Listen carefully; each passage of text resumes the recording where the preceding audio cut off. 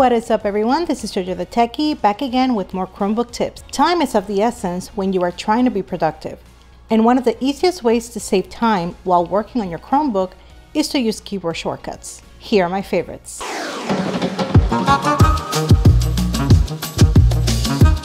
When you have apps pinned, note the number in sequential order on the shelf. You can quickly launch these apps by holding down the search or launcher key, followed by the number corresponding to that app.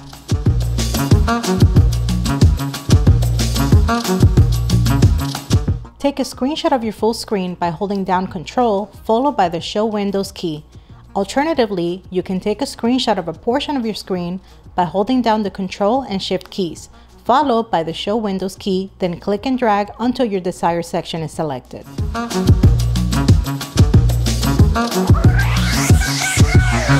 Bothered by the fact that Chromebooks don't have a caps lock key? You can turn on caps lock by holding down the search or launcher key, followed by the Alt key, then turn it back off by pressing the same keys again.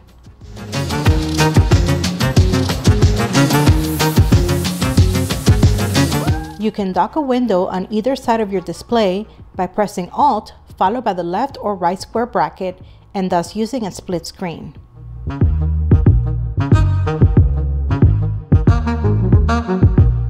If your Chromebook is connected to a monitor, you can move a window from one screen to the other by holding down the launcher key, followed by Alt and M.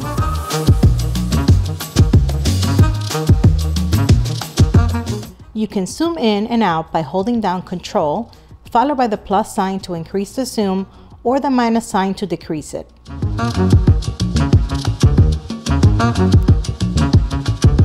Cycle through your open tabs by pressing Ctrl plus Tab. This is especially handy if you are using an external keyboard and a mouse rather than your Chromebook's built-in touchpad.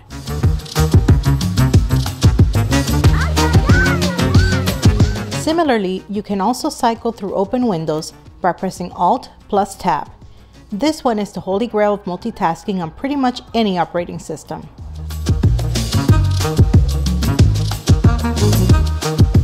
Create a new virtual desk by pressing the launcher key plus Shift, followed by the equal sign.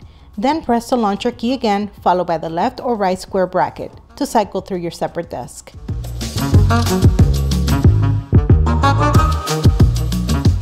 And finally, when you need a cheat sheet to remember all of these shortcuts and more, you can press Ctrl plus Alt and the / to get a handy, searchable list. If you like this quick tutorial and would like to see more like this, give this video a like.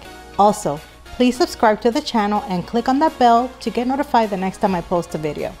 See you in the next one.